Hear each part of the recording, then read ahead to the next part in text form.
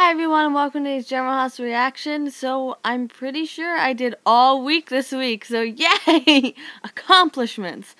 Alright, so let's get... I feel for Nick. I really do feel for Nicholas. I mean, he realizes now that he shouldn't have, yelled at Elizabeth like that, which, obviously.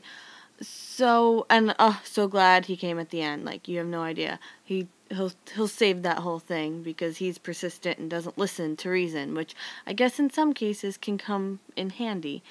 But I really do feel bad for him because, he did get played for a fool, and he got warned every second not to trust her, yet he still trusted her. So I have to correct Ava because she was wrong. Kiki just thinks she knows her mom's not a murderer.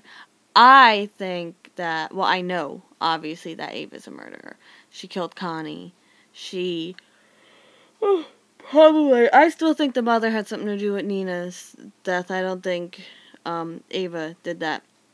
And then she was gonna kill AJ. So, and she shot Olivia. She's not a good person. And, oh, Lulu, I know she wasn't in her right mind, but, come on! You don't just run into an interrogation room. But I like how Dante handled it, because it was, he handled it with grace, Because, it wasn't the right thing to do, but how can you think straight when your son's been kidnapped? Exactly. Exactly. And, by the way, plot twist, Albrecht said Elizabeth... That's the alert right here. Wee woo, wee woo, wee woo. And oh yeah, you'll be alone until the kids come home from school. I don't know. But that's not a good place to go if you're hiding, into a main player. She didn't think anyone was gonna come see Elizabeth, because Elizabeth's the one that broke the news, unless she wants to kill Elizabeth. But I didn't get that impression. Hi, Star. So Nathan. Or James. I don't even care. My mouth looks so weird. Silas cannot do anything right when it comes to Madeline and James. Nothing he can do is ever good enough. Oh, your alibi checked out. You must have paid the guy. Oh, you signed the papers. Well, it's because you're rich now. It's like, peeps, get over yourselves. And maybe focus on the person who actually killed your daughter, but you don't actually want them to do it because I think the mother had something to do with it. I'm calling it right now. Madeline had something to do with Nina's disappearance, or not disappearance, coma and murder. You can quote me. You can quote me in 3 months when it comes out.